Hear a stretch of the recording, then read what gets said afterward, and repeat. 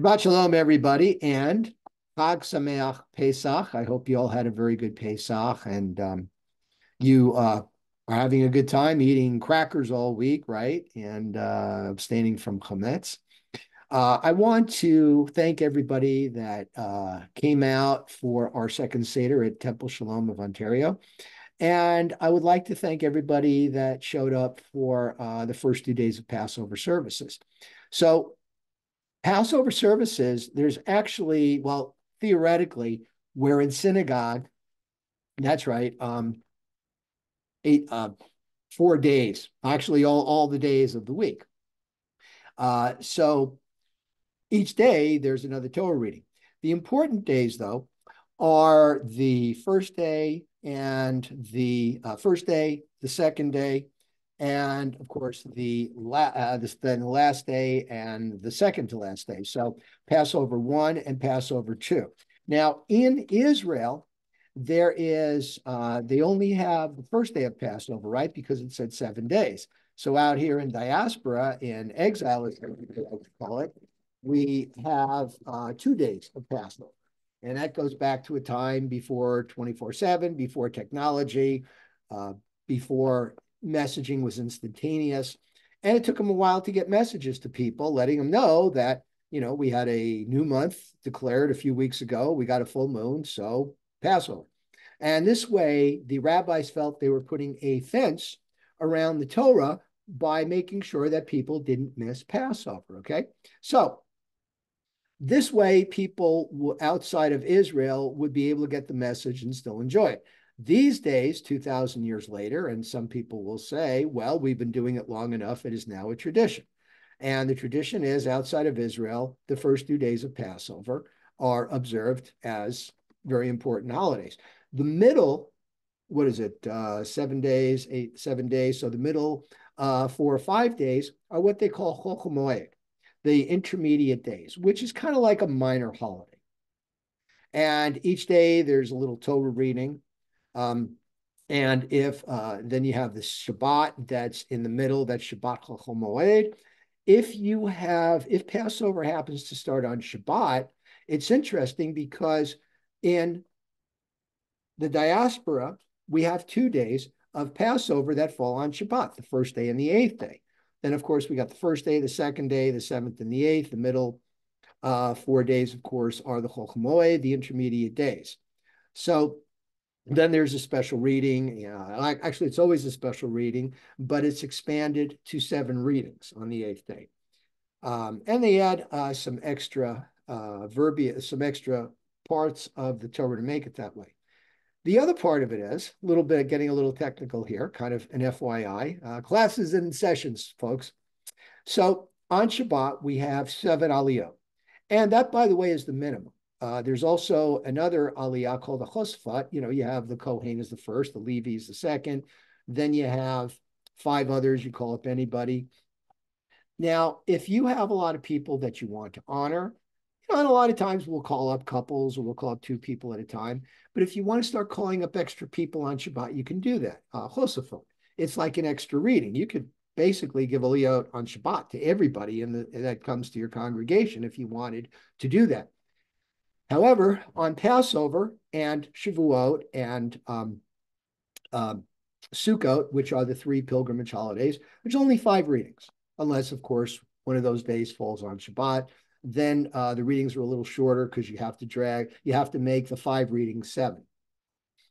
And you're only supposed to do 5. That's it. You don't do more. And why don't you do more? Somebody happens to wander into the synagogue while you're doing Passover. You call up 6 aliyahs. They think, wow, it must be Shabbat. I know. So that's kind of how the reckoning of the aliyot goes. And just to kind of continue that, there's also 5 readings for Rosh Hashanah, those 2 days. There are 6 readings for Rosh Hashanah, and there are also 3 readings when you're doing a Saturday afternoon or a Monday morning or a Thursday morning Torah services. Only 3 readings. Those are shorter readings. If it happens to fall on either a new moon, Then they add a fourth reading for a special reading for the new moon. And if it's Passover, they add a fourth reading for the Chol Hamoed. Okay, so that's the scheme of things. But again, I wanted to thank everybody for showing up to our second Seder. It was wonderful. We had a good time. A little shortened, so we get the food out. It's really interesting how if you do a Seder traditionally, you're basically it's a long time. This time of the year, you would be starting after sundown. That means you're starting 7:30, 8 o'clock. By the time people are eating, it's like 9 or 9:30, especially. And if you're doing traditional, you're going to midnight. Now, some people do that. I personally would have no problem with it. But, I'm here for the congregation. So, of course, we abridge it a little bit, make it a little bit more fun, have the guitar out, and it's good stuff. All right. Without further ado, let's get into Acherei Mot. That's this week's portion. This is after we've gone ahead and taken a break from the regular sequence of parshas, as we've been interrupted or taking kind of a segue into the Passover readings that are, of course, appropriate for Passover. Acherei Mot, after the death, it picks up after the death of Aaron's two older sons who went into the Mishkan, did some things they weren't supposed to do. And of course, unfortunately, they paid for it with their lives. And that's just the way it is. So now what we have is we have three parts to this particular reading. First part is about Yom Kippur. And of course, Yom Kippur back then was different than the way it is today. Back then, we did offerings. So they had the two goats. They drew which goat by lot was going to be offered and one that was going to be sent out to the wilderness to Azazel. We'll talk about that. And Aaron, of course, first, the high priest, the first high priest, and high priests thereafter would do their own offerings, for their own sins. Some people think maybe there was even a second one for their family, and then the last one, the second or third, depending on your point of view, was for the rest of the community.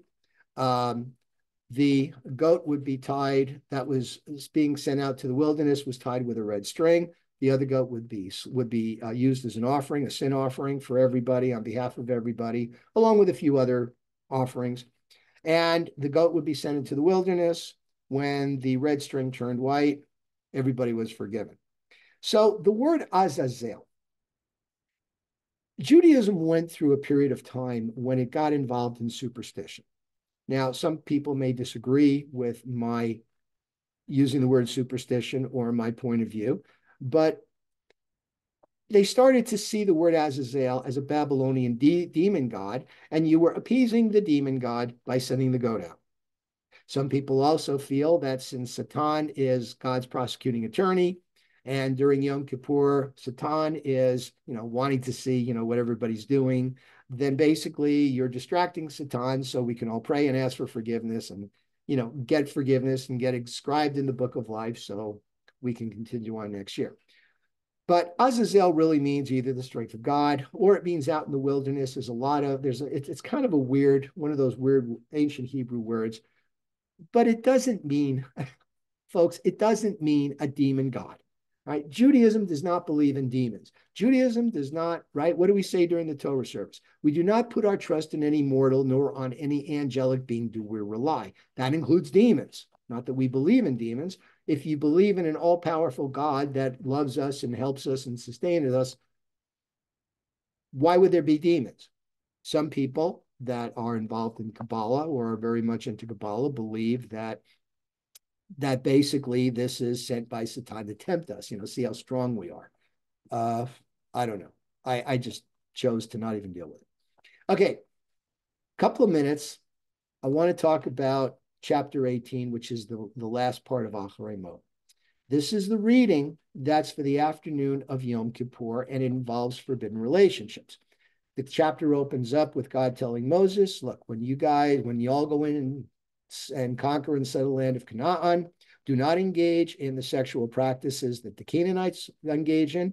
Do not engage or the same sexual practices that the people in Egypt that you just left engaged in. Because we want to maintain this idea of purity. We were a light among nations. We have to show the world how to do it right. And, you have to respect different people.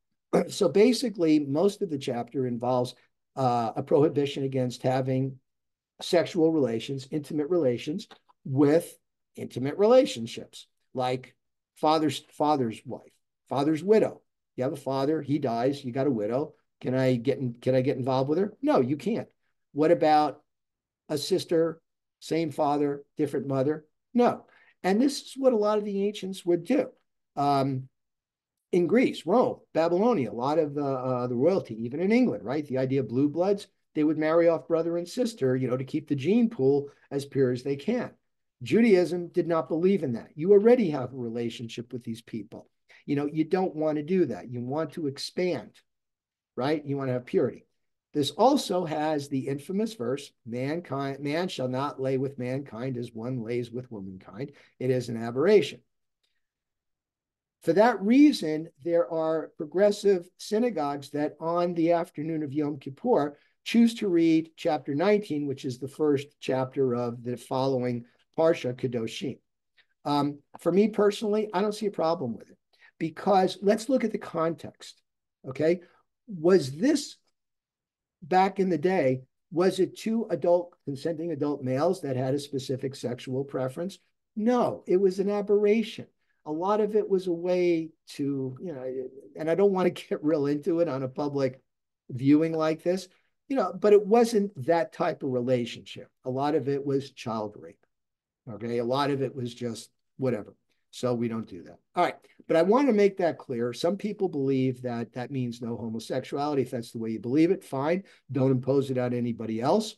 Modern Judaism accepts non-heterosexual relationships because we believe in honoring the stranger, and that's the reason for it. Okay. Shabbat Shalom. Hope you had a great Passover. We'll see you in services. Congratulations to Bronte Tisdale on her bat mitzvah. Shabbat Shalom. Chag Sameach.